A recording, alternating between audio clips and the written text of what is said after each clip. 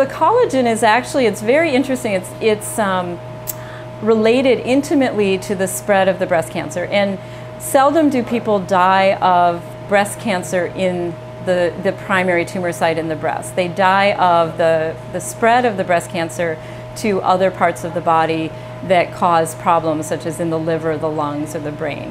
And the collagen, when it becomes aligned, creates a highway along which the breast cancer cells walk out along the collagen. And this is how we think the cells get out of the tumor and get elsewhere in the body. And that's why this is probably something that predicts the patients who have spread to the rest of their bodies compared to patients that do not, is that this collagen is sort of footprints that tell us that the tumor cells have actually escaped. So we are working right now on finding ways that we can prevent the highways from being formed and change how the collagen is deposited, and trying to understand how the collagen is deposited into these highways so that we can find ways to prevent that.